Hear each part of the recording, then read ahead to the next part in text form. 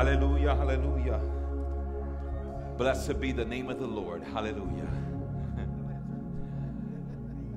Praise the Lord, praise the Lord. Te adoramos, Señor. Blessed be the name of the Lord. Hallelujah. I think that's better. Are you doing it there? Thank you so much. Amen. Hallelujah. Te adoramos, Señor. Te adoramos, Señor. Eres digno de toda gloria y toda honra. You're worthy of all praise, all glory and honor. Hallelujah. Dios le bendiga en esta noche. God bless you this evening. Qué bueno es estar en la casa de Dios. It's so good to be in God's house. And just that midweek, just pick me up that we need. Es entre semana como que necesitamos ese empujón una vez más. So, ¿qué tal si nos pongamos de pies para comenzar? Let us go ahead and stand so we can get started. The Bible says the following. Dice la palabra lo siguiente en el Salmo 146. Psalm 146, verses 1 and 2 only. Versículo 1 y 2. Dice así. Alabaré al Señor con toda mi alma. Digan conmigo toda. Con toda mi alma. Alabaré al Señor mientras yo viva. Cantaré himnos a mi Dios mientras yo exista. Praise the Lord, my soul. I will praise him as long as I live. I love that. As long as I live, I will praise him. I will sing to my God all my life. There are things in our lives that want to take away our song. Hay cosas en la vida que quiere quitar nuestro gozo, nuestra canción. But today, let's go ahead and lift it up to God. Levante la mano al cielo y entregamos a Dios todo lo que traemos en nuestros corazones, toda carga a Él. Let's surrender to God all of our burdens right now. Father, we give you the glory and thanks for being here, Lord God. Gracias por traernos aquí, mi Dios amado. Pedimos que tú ministres, Señor. Pedimos que tú nos hables, Señor. Que tú quitas cargas, Señor. Entregamos a ti todo problema, toda situación, toda ansiedad. We surrender to you all of our problems, all of our anxiety. And we ask, Lord God, to just minister to us in this day. Ministrenos de una manera poderosa. Lo pedimos en el nombre del Padre, del Hijo y del Espíritu Santo. Amén. Y un aplauso, Señor. Come on, give it to the Lord. ¿Qué tal si adoramos al Señor juntos? Let's worship the Lord together. Hallelujah. Come on, our God and firm foundation, our rock, the only solid ground. The nations rise and fall,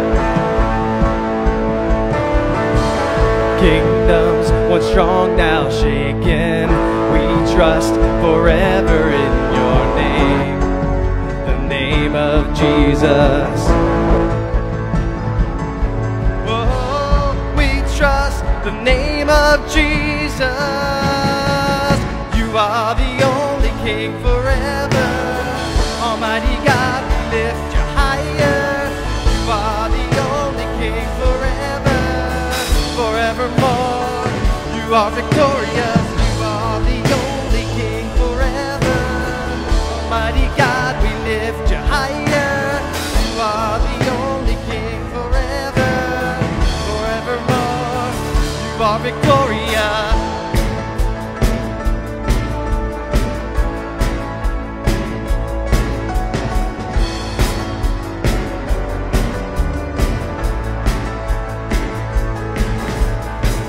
Unmatched in all your wisdom, in love and justice you will reign, and every knee will bow.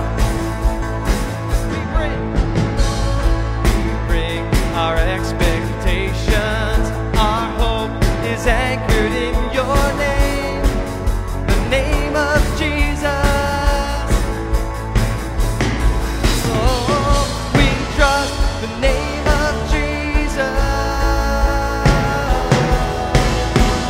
You are the only King forever. Almighty God, we lift you higher. You are the only King forever, forevermore.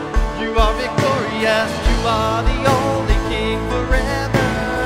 Almighty God, we lift you higher. You are the only King forever, forevermore. You are victorious.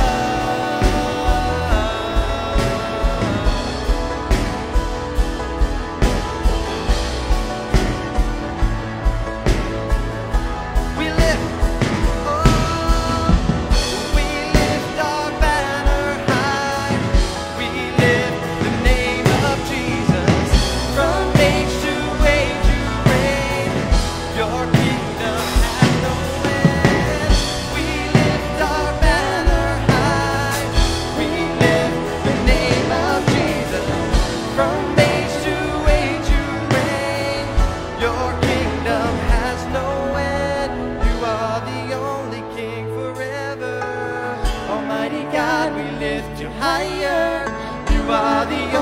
King forever, forevermore.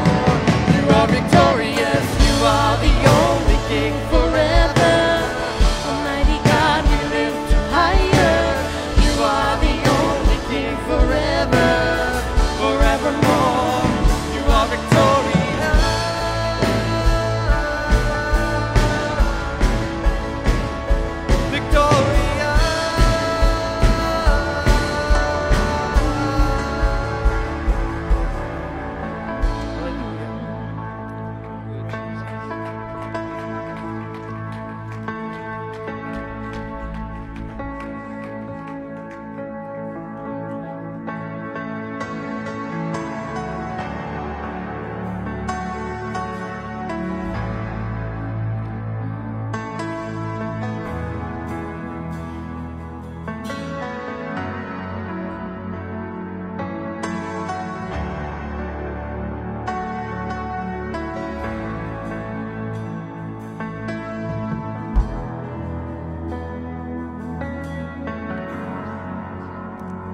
Aquí estás, debemos mover, te adoraré, te adoraré. Aquí estás, obrando en mí, te adoraré, te adoraré. Aquí estás, debemos mover, te adoraré, te adoraré. Aquí estás, obrando en mí, te adoraré, te adoraré. Milagroso, abres caminos, cumples promesas, luz en tinieblas, mi Dios, así eres tú. Milagroso, abres caminos, cumples promesas, luz en tinieblas, mi Dios, así eres tú. Aquí estás, obrando en mi corazón, te adoraré, te adoraré. Aquí estás, sanando mi corazón, te adoraré, te adoraré. Aquí estás, tocando mi corazón, te adoraré, te adoraré. Aquí estás, sanando mi corazón, te adoraré, te adoraré.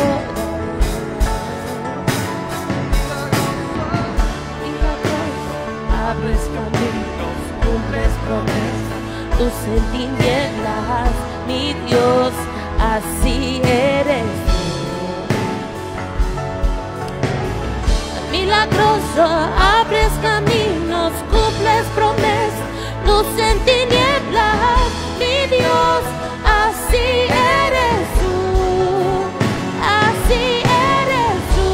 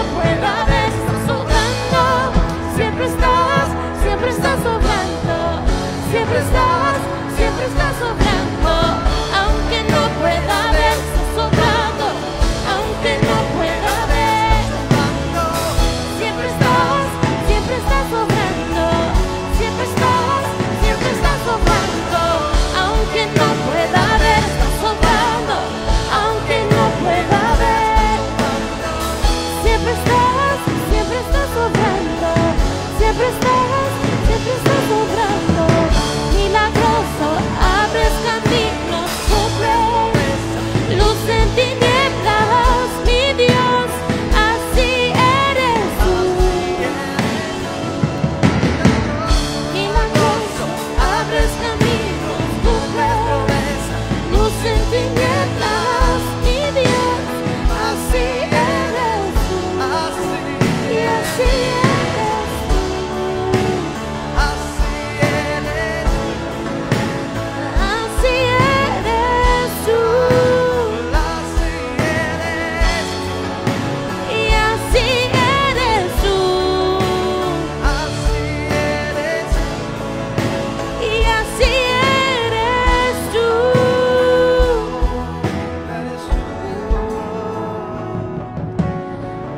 Milagroso, abres caminos, cumples luz en tinieblas, mi Dios, así eres tú. Milagroso, abres caminos, cumples luz en tinieblas, mi Dios, así eres tú. Y así eres tú. Oh, así eres tú. Y así eres tú. Oh, así eres tú.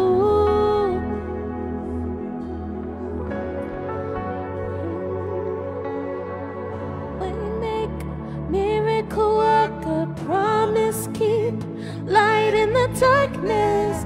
My God, that is who you are. Waymaker, miracle worker, promise keep, light in the darkness. My God, that is who you are, and that is who you are,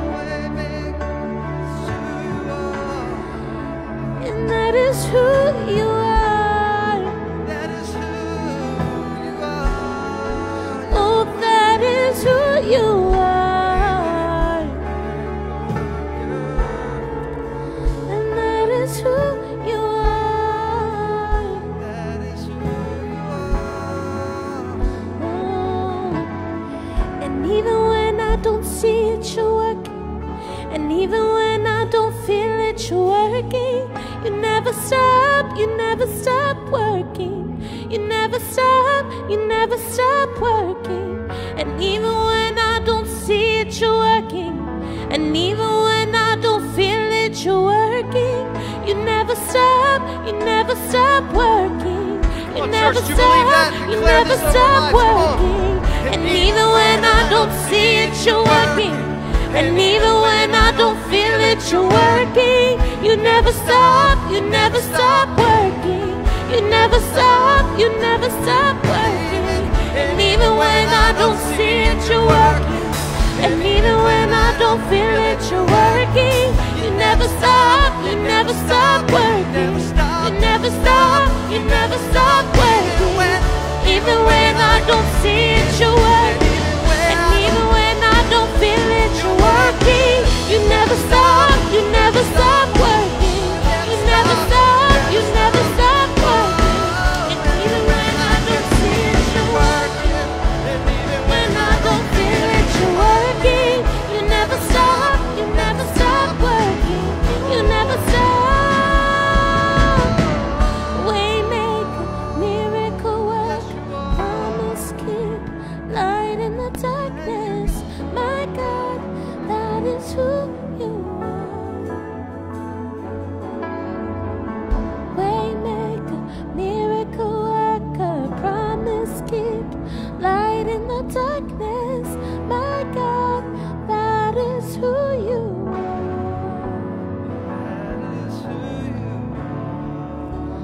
That is who you are.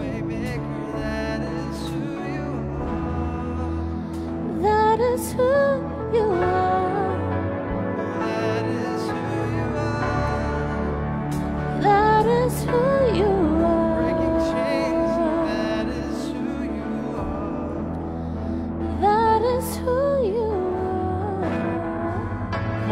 praise for something that He's made a way for you in your life. Como dar alabanza a Dios. Si ha hecho cosas en tu vida, dar alabanza a Él. Aleluya.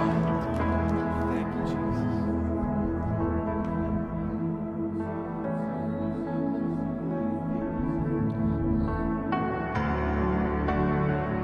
You were the Word at the beginning, one with God the Lord Most High.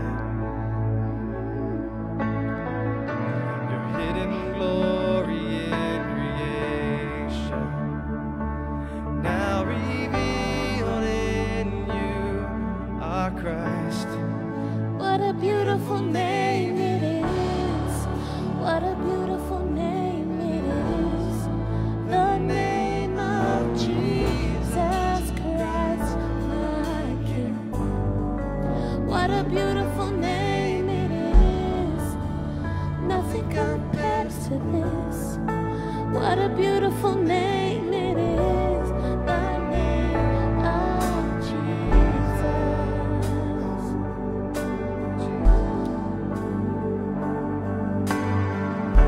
Dejaste cielo por salvarme, me viniste a rescatar.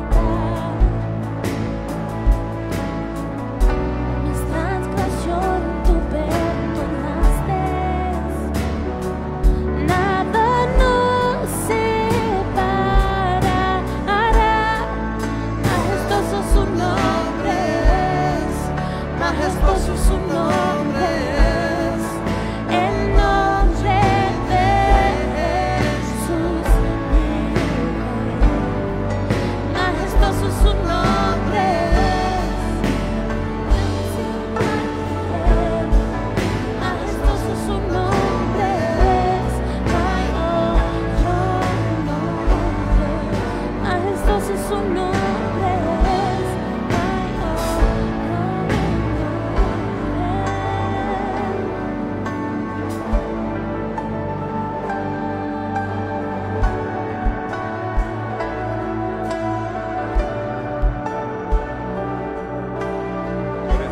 Tú eres bello, Señor. Y mereces toda alabanza. You're beautiful, you're worthy of all praise, Jesus. Te exaltamos, Señor.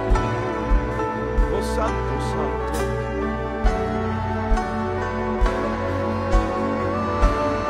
We give you praise. Digno, digno, digno eres tú, Señor. Toda gloria.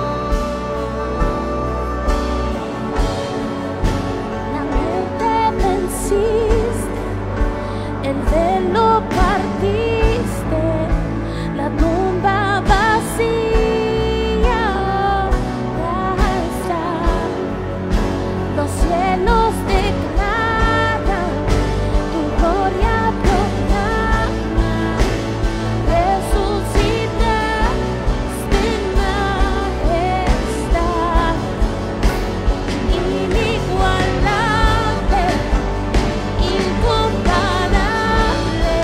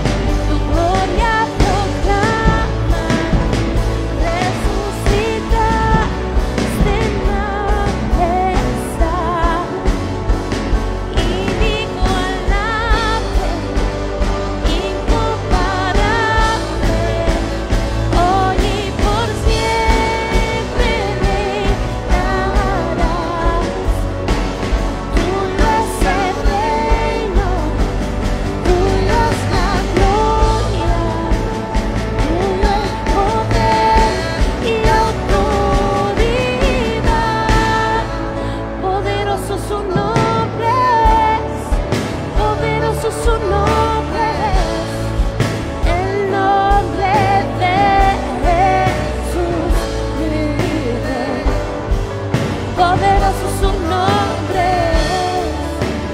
incomparable es Él, poderoso su nombre, no hay otro nombre, poderoso su nombre, no hay otro nombre, poderoso su nombre.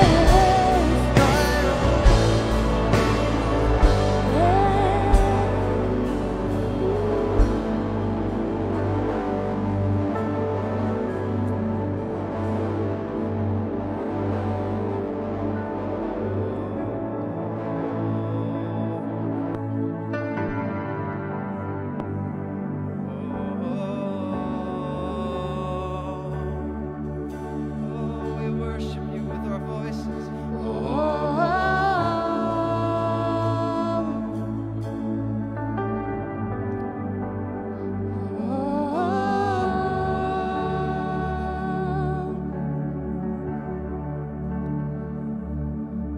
Para adorarte vivo yo, para adorarte vivo yo, vivo para adorar.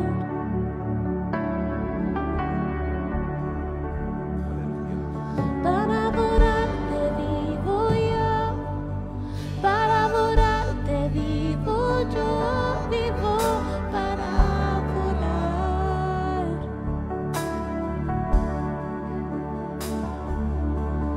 To worship you I live, to worship you I live to worship you.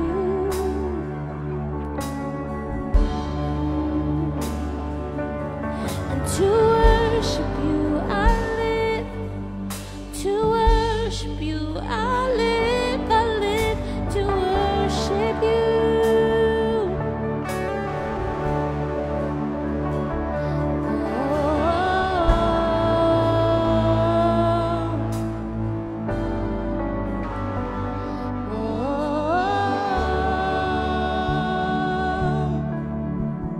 So good to us.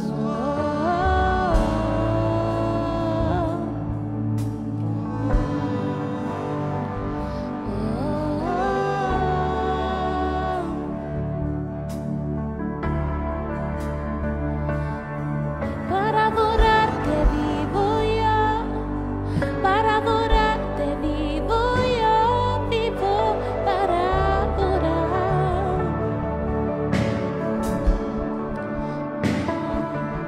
Para adorarte vivo yo, para adorarte vivo yo, vivo para adorar.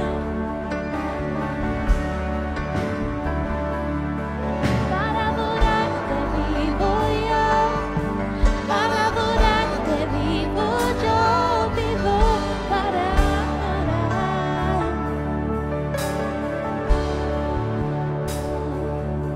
Para adorarte vivo yo, para adorarte vivo yo, vivo para adorar.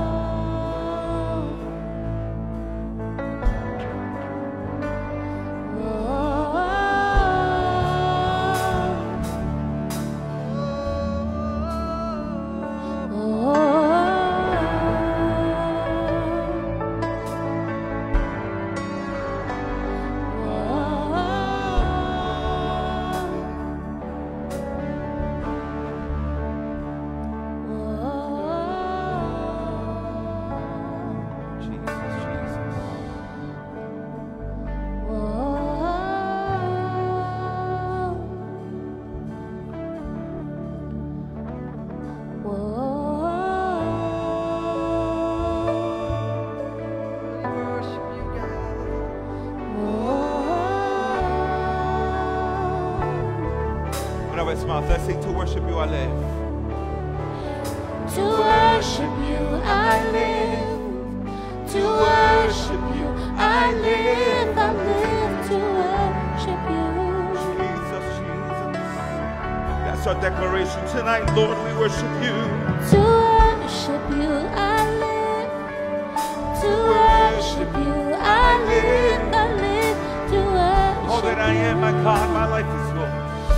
I worship you, Jesus, para adorarte. Para adorarte vivo yo.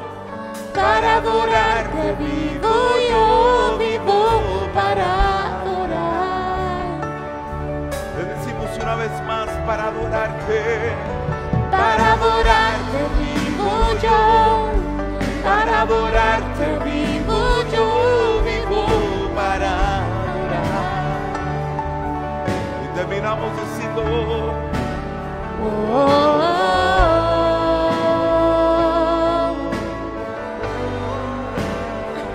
oh,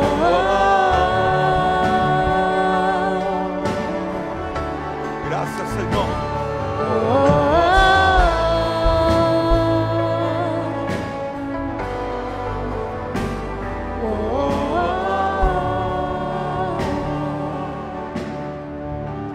Gracias te damos, Señor. Tú eres maravilloso y digno de toda gloria, Señor.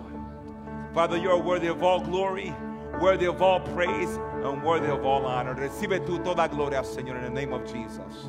Amen. Un aplauso. Can you give it up to the Lord today? Hallelujah. Give him praise. Hallelujah. For he is good. Él es bueno. Hallelujah. He is good. Hallelujah. Amen. Pueden tomar sus asientos. You may be seated. Hallelujah. We'll do offering a little bit different today. Vamos a hacer la ofrenda un poquito diferente. Los miércoles we'll just have the basket back there. Vamos a tener la canasta allá atrás. And as you exit the service today, you're just going to place your offering if you brought one today back there. Mientras nos vamos al servicio, entonces simplemente van a poner la canasta, van a echar su ofrenda en la canasta en la parte de atrás mientras se van a traer una ofrenda el día de hoy. So just a reminder, as a matter of fact, if I could have Betsy, if you could just put it back there for me now in this, that way we don't forget. Thank you so much. All right. Could you do me a favor? Could you just get out and just say hi to 2 or 3 people around you? Puedes saludar por lo menos 2 o 3 personas a su alrededor. Go ahead and just behind you, beside you, los que están detrás de ti, los que están al frente de ti, al lado suyo. Dale una bienvenida. Go ahead and tell them, hi, it's good to see you in God's house. Hallelujah. Switch me over.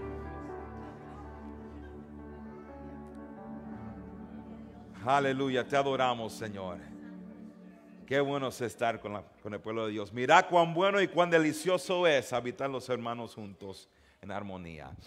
Just some quick announcements. I believe we got the stream going. If you have a small child or a baby that starts crying and you need to step out, in our cafe, I believe the stream is going on. You can step out to the cafe and enjoy the service there also.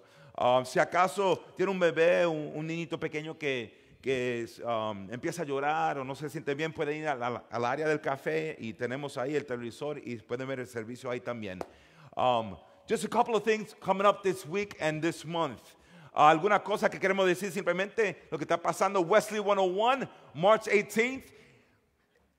Wesley 101, que es simplemente hablando de lo que es Wesley, qué creemos nosotros, cuáles son nuestras creencias y cómo obramos como una iglesia, como una red de iglesias. So it's basically, what is Wesley? What do we believe? What are our core beliefs? That is on March 18th from 10 to 3 p.m. We also have Tuesdays. I don't know if you made it yesterday. No sé si llegaron ayer algunos de ustedes, but we have a study on the book of Nehemiah. Tuesdays at 7:30 p.m. Los martes a las 7:30 tenemos un estudio cada martes en la iglesia main campus a las 7:30. Y eso ya empezó, pero se puede agregar de todos modos. Even if it started, you're able to go and catch up with that. Also, summer camp. I had a meeting today with BlackRock. They're excited to have some of our people there. Ya hablé con BlackRock. Ellos están emocionados de poder tener niños de la cosecha ahí. So, si están interesados, métese en el website de ellos. Mira a ver lo que hay, qué semana les gusta ir. Y como dije,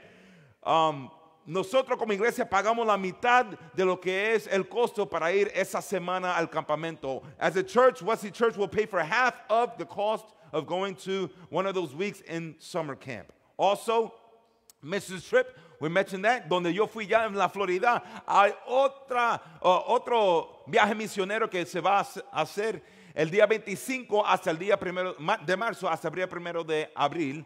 Y si quieren más información, por favor de contactarte con Tim Ice. If you're interested in going, I want you to contact Tim Ice. and his email is right there. Like I said before, it's not the rapper. You're not going to contact Ice-T, but that is his email address, icet@comcast.net. Also, one more thing, a couple more things. Free community meal. Tenemos nosotros cada martes en Wesley, at main campus. Tenemos una comida gratis para la comunidad. Es cada martes de 5 a 7. Si conoce a alguien, familias que están pasando por situaciones difíciles económicas, entonces queremos darle de comer a ellos. We want to feed people who are going through some difficult times financially, and we're able to bless them, and that's every Tuesday at Wesley, Maine. This Saturday, este sábado, tenemos para los jóvenes adultos, young adults, entre la edad de 18 a 30. If you're between 18 and 30, you're able to go at Wesley, Maine. From 6:30 to 8:30, there's a young adults night. Hay una noche para jóvenes adultos de 6:30 a 8:30 en la iglesia superior que tenemos nosotros, la iglesia Wesley, Maine. Y va a haber juegos y comida de todo. Todos son invitados. Es abierto para todos. Open to everyone to be there. Este domingo tenemos oración. Recuerda, queremos hacer un énfasis en esto, que antes del servicio tenemos oración de 10:30 a 10:50. 20 minutos de oración. We have a 20-minute time slot every Sunday before the service for prayer. So we invite you to make it and to just be here in prayer and in God's presence. Also this Saturday, también este sábado, man, it made it. It did it again. Are you serious? This Saturday, March 4th, 2023. I thought I saved that too. Este sábado, 4 de marzo, las damas tienen una reunión aquí. Women, you will be here in La Cosecha at 5 o'clock for your meeting, for your service, para un servicio, para una reunión. We have a guest speaker. Tenemos una predicadora invitada, and we ask that you would please bring a dessert. Por favor, cada una que va a estar aquí, que traiga un postre para ese evento este sábado a las 5. Antes de eso, but before that, men, hombres que están aquí, tenemos un estudio bíblico basado en Efesios 5, y eso va a ser a las 10 de la mañana a través de Zoom. If you're interested, through Zoom, we have our 10 a.m. Bible study, and all you have to do is just let me know. Déjame saber, mándame un texto, mándame un correo electrónico si quieren agregarse, if you want to be part of it, and I'll send me a text or an email, and I will send you the link so you can be part of it. All right? Bueno, sin más preámbulo, without any further ado, let's get into the Word of God. Can you bring the house lights up a little bit, because people might want to write? Si pueden levantar prender la luz un poquito más, para que puedan tomar notas y mirar en sus Biblias. We're going to be starting a new series on Wednesdays. Comenzamos una serie nueva para los miércoles. It's only on Wednesdays. Sunday we'll have something else. And we're looking at the parables of Jesus. Vamos a estar mirando las parábolas de Jesús, las historias que contaba Jesús cuando daba sus lecciones, cuando daba enseñanza. When Jesus gave his teachings, he will always teach in parables, which were basically stories that would emphasize. They weren't real stories, but they were just to make a point. Las parábolas de Jesús básicamente eran historias que él hacía que no eran verdad, pero simplemente basado en cosas diarios para enfatizar un punto que él quería hacer. And we're going to be looking at that every single week and right in chronological order. And today, we're actually be looking at the first parable. Mira el primero parábola que se encuentra en Mateo, it's found in Matthew, and it's about being salt. Ser sal. Tú eres la sal de la tierra. You are the salt of the earth. Mateo 5:13. Matthew chapter 5, Mateo capítulo 5, versículo 13. Matthew chapter 5, verse 13. Matthew 5:13. If you have your Bibles, go ahead and look it up. Si tienen su Biblia contigo, lo pueden buscar, por favor. Mateo 5:13. Y dice así, and the Bible says, in the name of the Father, the Son, and the Holy Spirit. Ustedes son la sal de este mundo.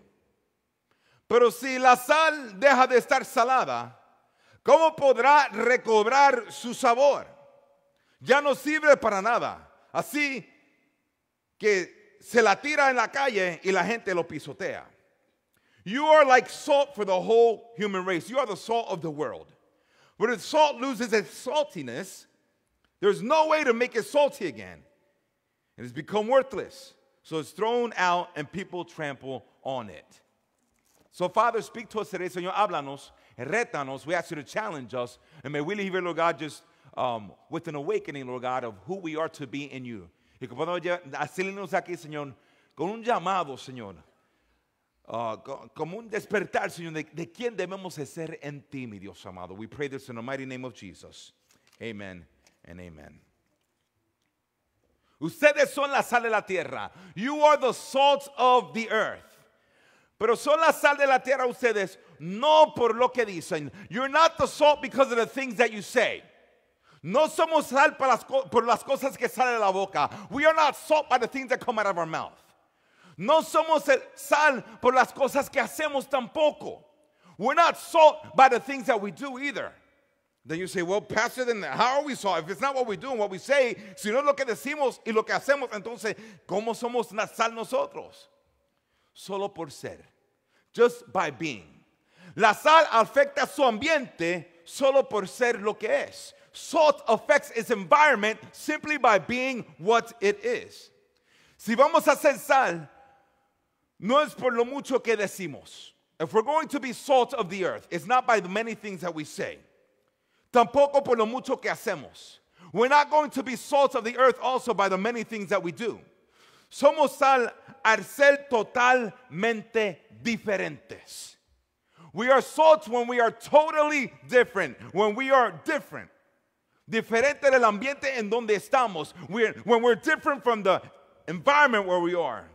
Tan diferente que afectamos. So different that we affect. We are so different that we affect our environment. Tan diferente tenemos que ser que afectamos el ambiente en donde estamos.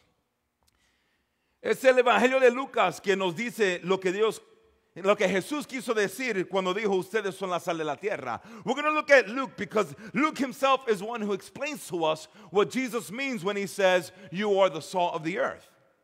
Matthew doesn't define it. Mateo no lo define. Solo dice tú eres la sal de la tierra. All it says is that you are the salt of the earth. That's it. Y si uno predica solo lo que dice Mateo sin Lucas, cualquiera poner su sentido o explicación que yo quiere. And if you're to speak about salt only based on Matthew and not look at Luke, then anyone could put their own interpretation of what salt is and what this Bible text is. Y desafortunadamente, and unfortunately, lo explican usando su propia experiencia con sal para interpretar. And unfortunately, there's a lot of preachers that use their own experience with salt to interpret what Matthew says. Pensamos en sal como algo que da sabor, como un preservativa. When we think about salt nowadays ourselves, we think about salt as something that gives flavor. You sprinkle a little bit on your soup or on your rice and beans or whatever, and then boom, you're good.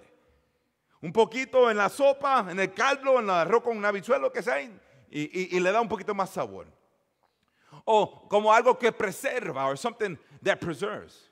Y casi todos los sermones que yo he escuchado, and almost all of the sermons that I've ever heard about salt, cuando se trata de sal, habla de eso.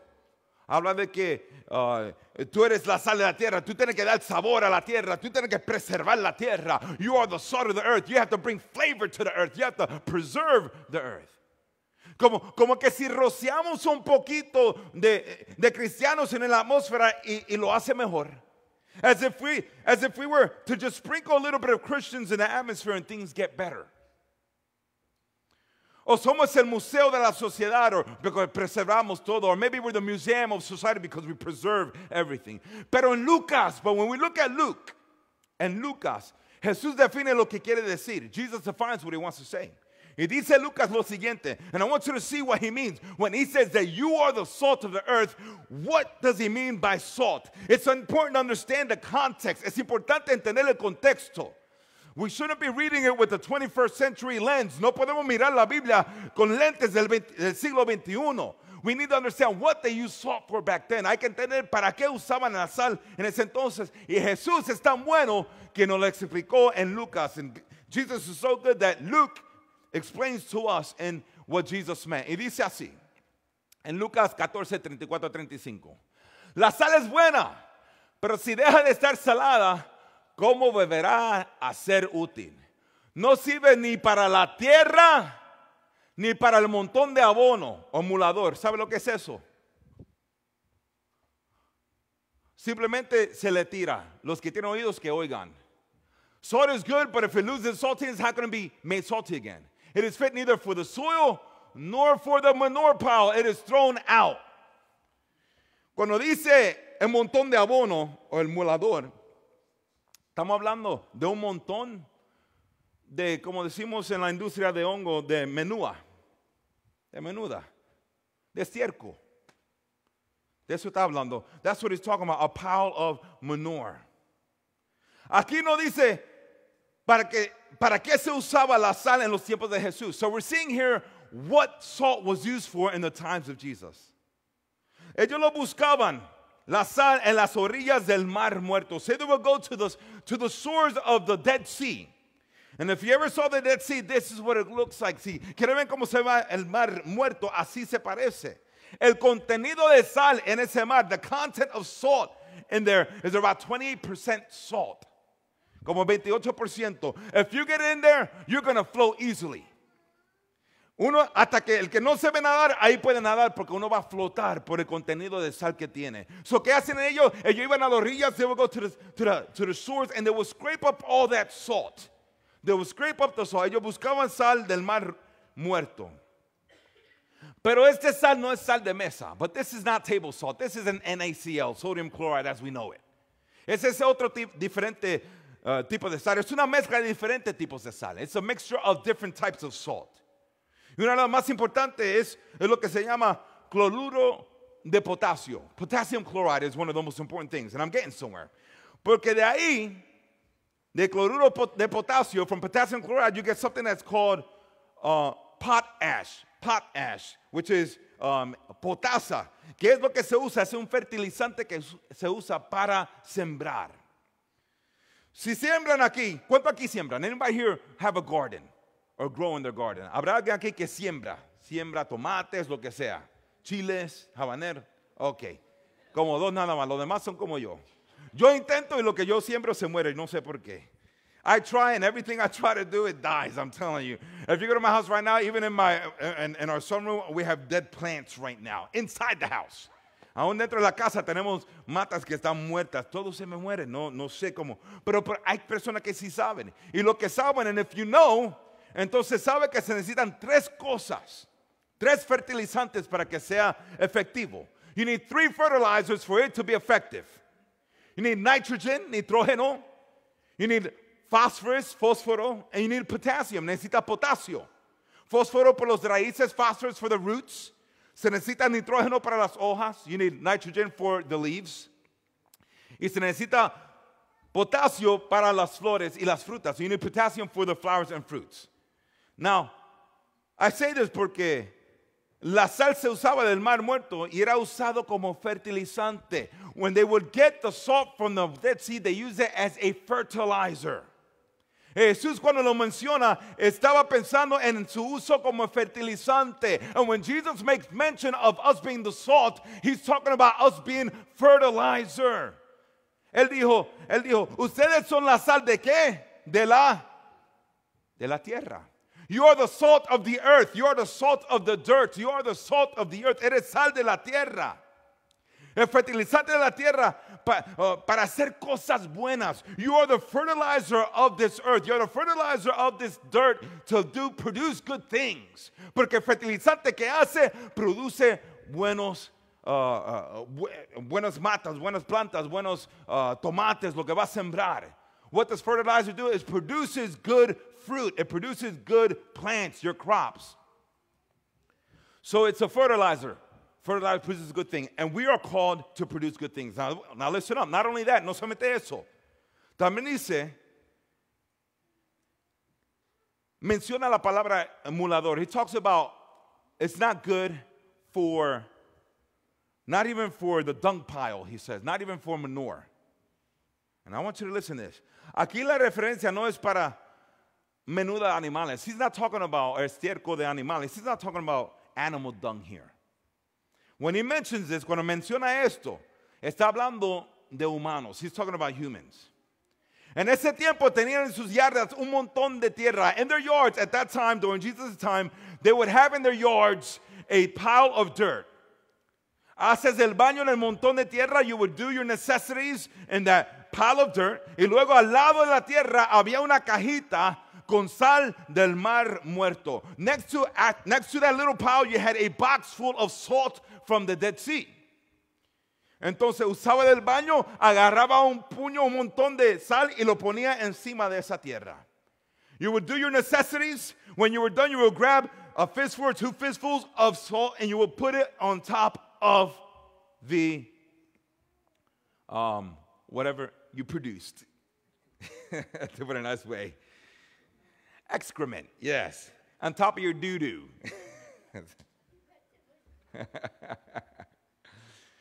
Y eso era por una razón. And they did it for one reason. Because it's a, ¿saben ustedes esto? I want you to know this. La sal es un desinfectante. It's a disinfectant.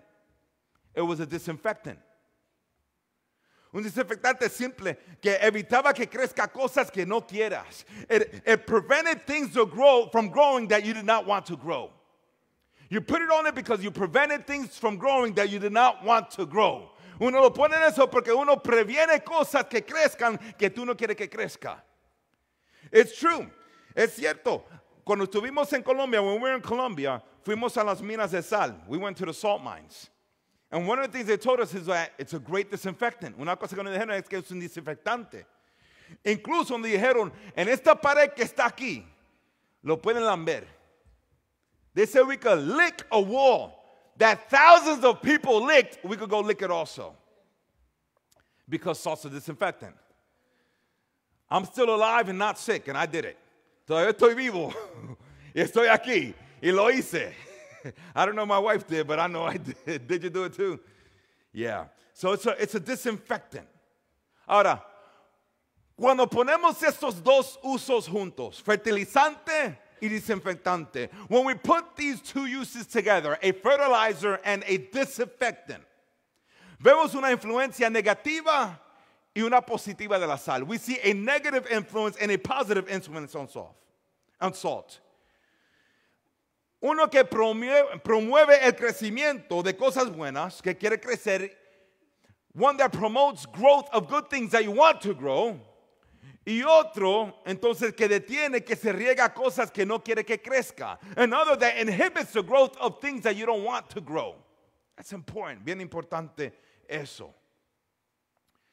Entonces, somos llamados a ser la sal de la tierra y ahora tenemos una imagen claro de lo que Cristo quiso decir. So now that we know we're called to be salt of the earth, now we have an image, a clear image of what Jesus was trying to tell us.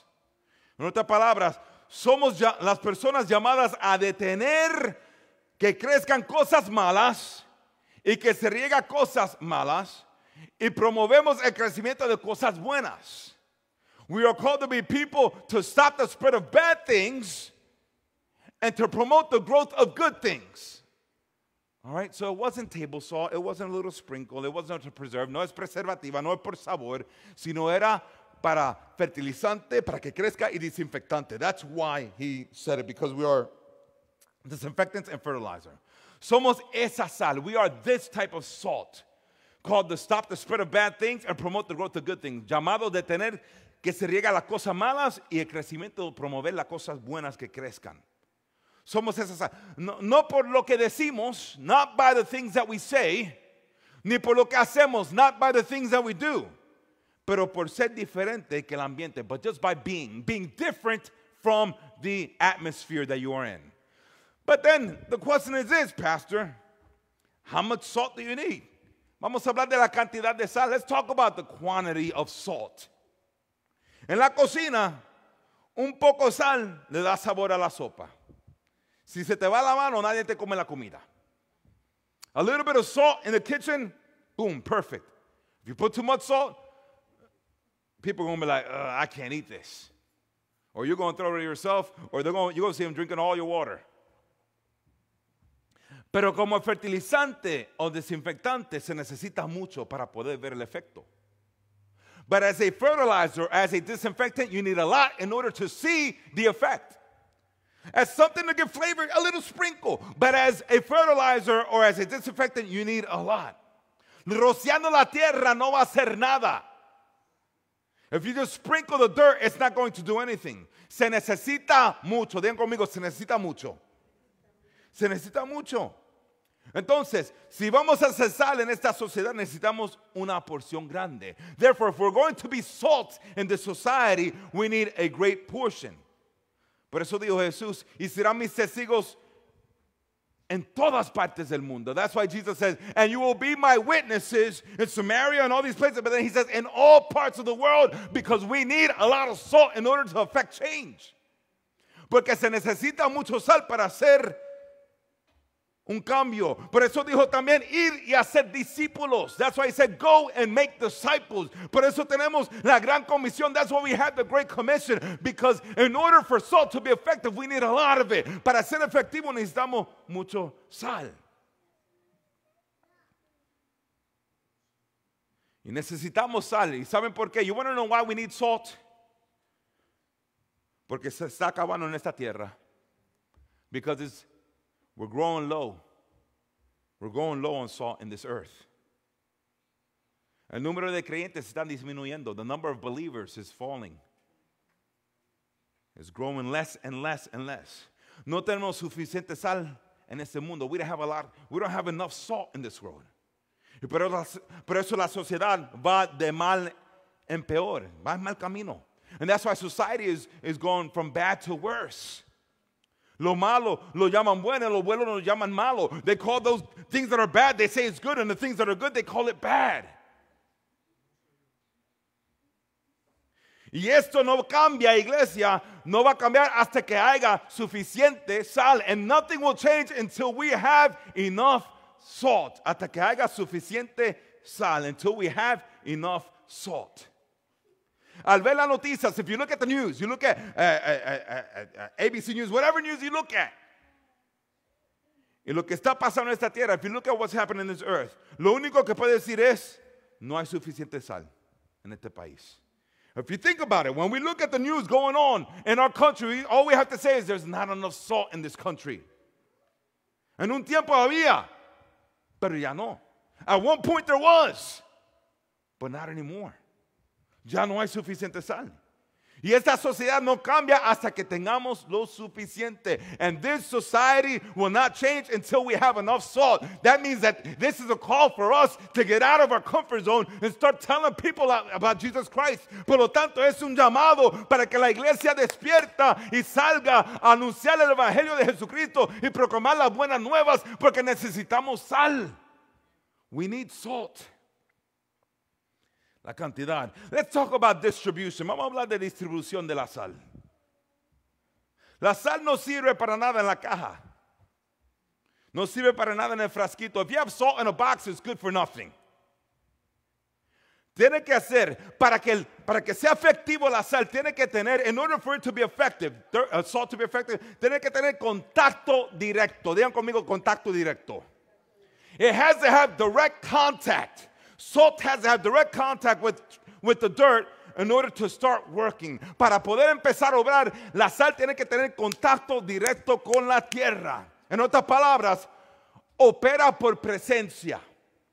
It operates by presence. Salt operates by presence and not by absence. Opera por presencia y no ausencia. Opera por presencia, estando ahí, salte de la caja, salte del shaker, allá adentro no eres efectivo, necesita tener contacto directo. Y mientras el sal está en el edificio, no podemos ser la sal de la tierra. While we're here in this building, we can't be salt of the earth. Porque no estamos en contacto con la tierra, because we're not in contact with the dirt. Y si la sal, hablando de cristianos, and if the salt, and I'm talking about Christians here, solo están en iglesias, en escuelas cristianas, and salt is only in church, and it's only in Christian schools, y en compañías cristianas, and in Christian companies, no va a ser sal. It's not going to be salt. Tiene que estar en contacto directo con la tierra. It has to be in contact with dirt. En una compañía donde hay, yo por un número ahí, en una compañía donde hay por lo menos 5% de cristianos, hay un cambio en esa compañía.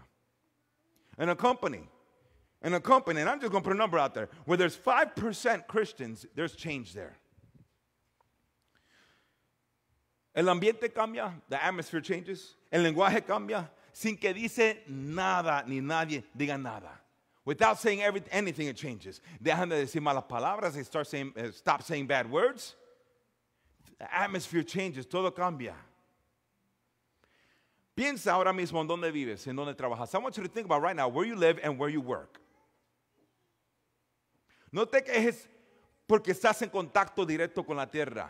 Hay personas que dicen, ay, yo no puedo estar aquí, este lugar como que no es bien. Yo soy cristiano y hay mucha gente mundana aquí. Pues ahí, con el contacto con la tierra que tiene que estar la sal. Oh, I can't be in this job anymore. Too many non-Christians here and they talk bad and all that stuff. Well, that's where salt is supposed to be, in contact with the dirt. That's where it functions, ahí donde funciona. A mí me da tristeza cuando escucho cristianos que quieren salir de la tierra para meterse en una situación cristiana. I get sad when I hear Christians talking about wanting to get out of the dirt to get in a Christian situation, in a Christian job or something like that. Yo recuerdo hablando con un hermano, con alguien que me dijo que era el único cristiano en su trabajo. I remember speaking with a man, and he said, Pastor, I'm leaving my job. He told me first of all, he says, I'm the only Christian at my job. Soy el único cristiano en mi trabajo. I'm the only Christian there. Y quería salirse porque ofrecieron trabajo en una compañía cristiana. He wanted to leave because they offered him a job at a Christian company. Él iba a poder orar todos los días. Every morning he would have prayer. Iba a poder leer la Biblia. Fácilmente he would read the Bible. They were going to have study groups. Iba a tener grupos en el nuevo trabajo. All that at his new job. He was looking forward to it. Él anhelaba eso. Y vio que mi rostro se puso triste. And he saw that my face got a little... I got sad. I got sad when he told me that. And he asked me, why are you sad? He said, ¿Por qué te ves triste, pastor? Y le dije, tú me acabas de decir que tú eres el único cristiano en ese trabajo. I said, you just told me that you are the only Christian at that job. Y ahora no hay ningún contacto con Jesús. And now there's going to be no contact with Jesus at all. Those people are going to have no contact at all. Iglesia, mantente donde estás. Dios te tiene allí con un propósito. Church, stay where you're at. God has you there with a purpose. Don't look for, I'm going to go and I'm going to work at a Christian place. Mejor ora que vengan más cristianos a trabajar allí. Better yet, pray so that more Christians come to work at that company so that the salt could be effective. Let's talk about the quality. Hablamos de la calidad de la sal, and we're going to finish with this y terminamos con esto. Entonces, la sal se necesita una cierta cantidad. So we need a certain quantity of salt. Se necesita estar en contacto directo con la tierra. You have to be in direct contact with salt. Y tiene que ser salado. And it has to be salty. Salt has to be salty. Jesús habló del sal perdiendo su sabor. Jesus talked about salt losing its flavor, losing its saltiness. Que ya no estaba salada. Y pregunto yo, and I ask, ¿cómo es posible que la sal pierda su calidad de sal? How is it possible that salt could lose its quality? And the answer is, it can't. Y la respuesta es que no se puede. Es una imposibilidad física. It is a physical impossibility. But Jesus spoke about this. Pero Jesús habló de esto. Por lo tanto, tuvo que suceder algo en su tiempo. Therefore, something had to happen in his time. Y él dijo, y lo leímos en Mateo 5, we read in Matthew 5, que ustedes son la sal de ese mundo. Pero si la sal deja de estar salada, if salt stops being salty, ¿cómo puede recobrar su sabor? How can it once again gain its saltiness? It's good for nothing. Ya no sirve para nada. Así que lo tiran a la calle y lo pisotean. They throw it in the street and people step all over it. ¿Cómo puede perder la sal su sabor? Es simple. How does salt lose its flavor? Listen up. It's saltiness. I want you to listen. Listen carefully. If anything, this is the most important thing tonight. Esto es lo más importante en esta noche. ¿Cómo puede perder la sal? ¿Cómo tú y yo podemos perder lo salado? How can we lose our saltiness? How can salt lose its saltiness? Es simple. No es dejando de ser sal. It's not stopping from being salt. Sino cuando es adulterado con otras sustancias. Cuando es mezclado con otras cosas. When it's mixed with other things. When it's adulterated. Uno que vendía sal en el tiempo de Jesús mezclaba la sal con arena. The people who would sell salt back in Jesus' days, they would mix it with sand, salt and sand. entonces mucha de la sal no era pura. A lot of salt wasn't pure. Y así es la única manera que la sal pierde lo salado. And that's the only way salt loses saltiness, by getting mixed with other things, getting contaminated, siendo contaminado. Que se mezclen muchas otras cosas dentro de la sal. Y así pierde la calidad. And that's how you lose the quality. Y la lección aquí es obvio. And the lesson here is obvious. This is the lesson. Cristianos solo pueden influenciar el mundo si son diferentes. Christians can only influence the world if they're different. Cristianos solamente pueden influenciar si son diferentes que el mundo. Only if you're different from the world can you make an impact. Somos llamados a ser santos. We are called to be holy, separados, separated, diferentes. Digan conmigo, diferente. We're called to be different, church. No imitar al mundo. We're not called to imitate the world, but to imitate Jesus. Pero cuando imitamos al mundo y deseamos lo del mundo y practicamos el pecado, perdemos la sal, y la sal inútil se tira. But when we want to imitate the world, and we act like the world, and we become of the world, and we sin and take on all these attributes that are not of salt, salt loses its saltiness and is thrown out. Alguien dijo de la iglesia, I heard someone say about the church, el barco debe estar en el mar, pero cuando el mar se mete en el barco, hay problemas. The lifeboat should be in the ocean. This is what somebody said about church. The lifeboat needs to be in the ocean, but when the ocean gets in the lifeboat, that's a problem. El problema entonces es que no solo no hay suficiente sal. The problem isn't that there's not only that there's not enough salt, sino que la sal que tenemos está perdiendo lo salado rápidamente. It's not only that we don't have enough salt, but the salt that we do have is losing its saltiness quickly, dejando que se mete en sus vidas demasiado lo secular, allowing their lives to be bombarded and allowing inside our lives too much secular things, too much of the world, demasiado del mundo, apoyando lo que la sociedad dice que está bien y la Biblia dice que está mal. When there's a lot of salt out there that is in favor of what society says is okay, even though the Bible says it's not okay. Es que los tiempos cambian, pastor. Pastor, the times change. Queremos que todos se sienten bien y hay que cambiar con los tiempos. We want everyone to feel comfortable and we got to change with the times. Comprender esta sociedad. We have to understand the society. Estamos llamados a comprender o ser diferentes. Are we called to understand or are we called to be different? Y luego Jesús dice algo que no muchos lo toman en serio. And then Jesus ends by saying something that not many people take seriously. Que si la sal pierde lo salado, no hay manera para recobrar lo salado. That if salt loses saltiness, it will not regain it. No se puede restaurar. It can't be restored. Es importante. Si pierde lo salado, no lo puede obtener otra vez. If you lose the saltiness, you can't gain it again. Cuando pierdes tu reputación, no lo puede recobrar. When you lose your reputation, you can't regain it. Let me just finish by saying this, because we're saying, okay, we're called to be salt. So what is saltiness? ¿Qué es ser salado? Porque somos llamados a ser sal, pastor. ¿Qué es ser salado? Entonces, para entender, tenemos que regresar nosotros antes de eso a los bienaventurados. In order to understand, we have to go back to the Beatitudes. Y cuando leemos los bienaventurados, and when you read about the Beatitudes, son el opuesto. They are the opposite of this world. Son el opuesto de este mundo. Bienaventurados aquellos que son pobres en espíritu. Blessed are those who are poor in spirit. En otra palabra, odiados por el mundo. In other words, it's saying those who are hated by the world. Pobre en espíritu significa que no depende de ti mismo, sino de Dios. When you're poor in spirit, what it means is that you don't depend on yourself. You depend on God. El mundo admira a aquellos que tienen autoconfianza. The world loves those who people have self-confidence. Que pueden ellos mismos, that they can do it all on their own. El pobre del espíritu es lo opuesto, es decir, que está demasiado para mí, yo no puedo. Bienaventurados que tienen hambre y sed de justicia, los que quieren estar bien con Dios, those who want to be good with God. Blessed are those who hunger and thirst for righteousness. Not those who really want fame and money. No los que tienen ambición para dinero ni fama, sino el deseo de ellos es estar bien con Dios. But the desire to be good with God. That's what being salty means. Eso es lo que quiere decir ser salado. Bienaventurados los misericordiosos. Blessed are those who are merciful.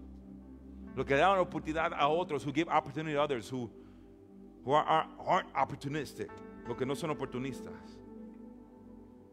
Entonces Jesús dijo, si van a ser sal, so Jesus says this, and this is it, and this is it, this is it. If you're going to be salt, si van a ser sal, va a ser difícil, it's going to be hard. No vas a tener premios en este mundo. You will not be rewarded in this world for being salt. No vas a tener premio en este mundo por ser sal, pero sí en la próxima vas a tener premio. But in the next world you will have rewards. Grande es tu galardón en el cielo. Ustedes son la sal de la tierra. So lo que yo digo es esto en este día. So what I say tonight is this. Go and make contact with the dirt. Vayan de aquí y hagan contacto con la tierra. Para que un mundo que necesita de Dios. Y si somos sal, entonces vamos a hacer contacto. No evitarlos. No decir, no quiero estar con ellos. Let's not avoid them. I don't want to be with them. I don't want to talk to them. We have, in order to make a change, to be effective, salt has to make contact. Let's make contact with this world. Vamos a hacer contacto con la tierra. Amen? Amen. Amen. Cierran sus ojos. Close your eyes. Father, help us to be the type of salt that Jesus talked about, Lord. Padre, ayúdanos a ser el tipo de sal que Jesús habló. Que produce, que ayuda a producir lo bueno, que promueve lo bueno, that promotes the good things, Lord, that promotes growth of good things, que promueve el crecimiento de cosas buenas y que detiene el crecimiento de cosas malas, and it stops the growth of bad things. Basta ya que la iglesia se mantiene callado. Es tiempo de levantarse. Es tiempo de ser la sal.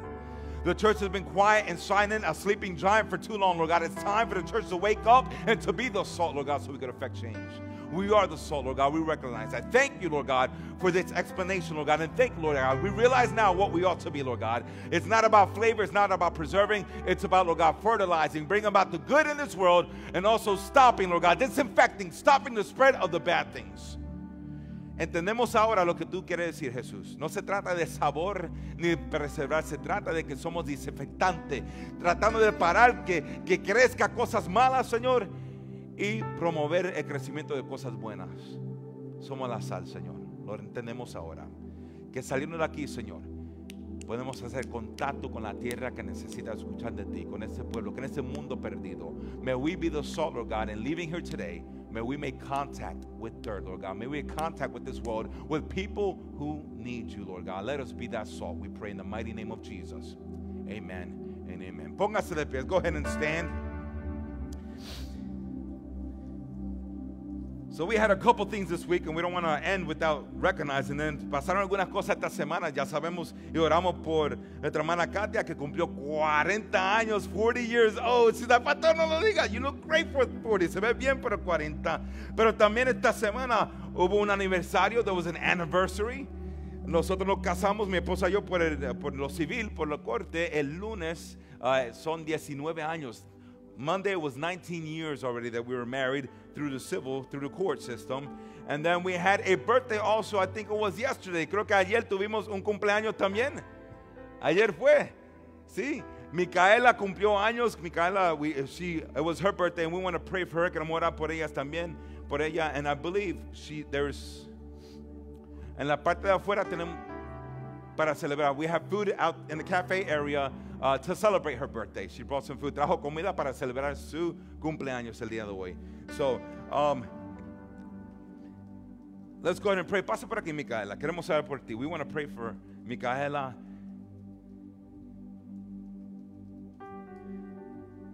Y mira hacia la iglesia. Go ahead and extend your hands. Extiende su mano hacia ella, por favor. Son 15 años. So 15 years old. Son su quinceañera. So, Padre, te damos gracias por la vida de Micaela, Señor. Bendícela, Señor. Ayúdala, mi Dios amado. Que en su debilidad ella siempre puede buscar de ti, Señor. Que su fe, Señor, no mengue, mi Dios amado, sino que crezca cada día más y más, Señor. Sabiendo que tú eres el Dios de ella.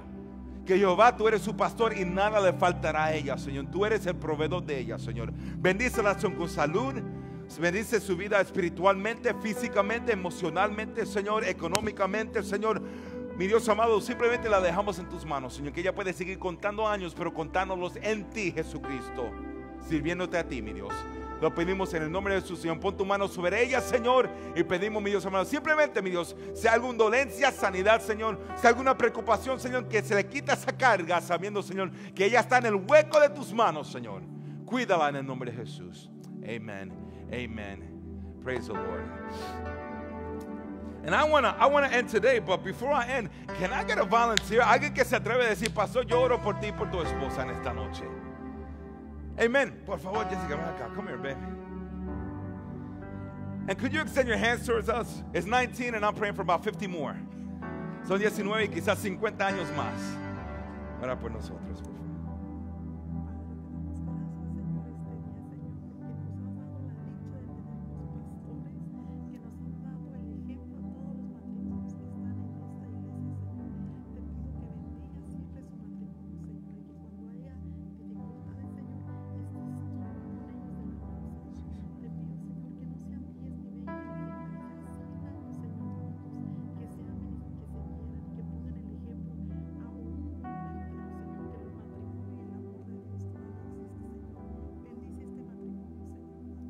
Amen, amen. Muchísimas gracias. All right. So nuestro primer servicio, esto se va a poner mejor. This is going to get better. Cuando comenzamos la iglesia a la 1 de la tarde, hubo un tiempo en que tuvimos 30 y algo. Ahora estamos en 100 o más. We started with about 30. There was a dry period where we were like 20, 30, 25. That's it. But now we're over 100 people. So don't give up. Keep praying for this ministry. There's a lot of need. God bless you. Dios me lo bendiga. Dios me lo guarde. Have a blessed rest of the week. And we will see you out there so we can eat together. Y nos vemos ya afuera para comer juntos. Que la paz de Dios sea con ustedes. May God's peace be with you.